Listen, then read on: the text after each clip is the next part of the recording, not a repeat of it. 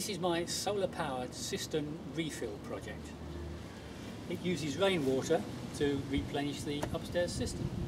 The solar panel feeds the battery. This is a motorbike battery. The battery feeds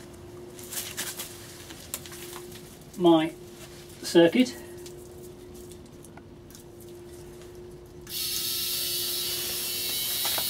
which detects whether the cistern needs water and whether the water butts have water.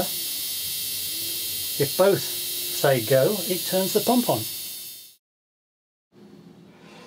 The wire to detect the water level and the pipe bringing the water up come in through the overflow pipe, so there's no change to the household plumbing system whatsoever.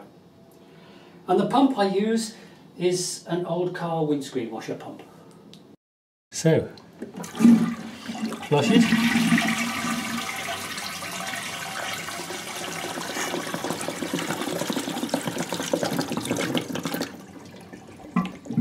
A few seconds later,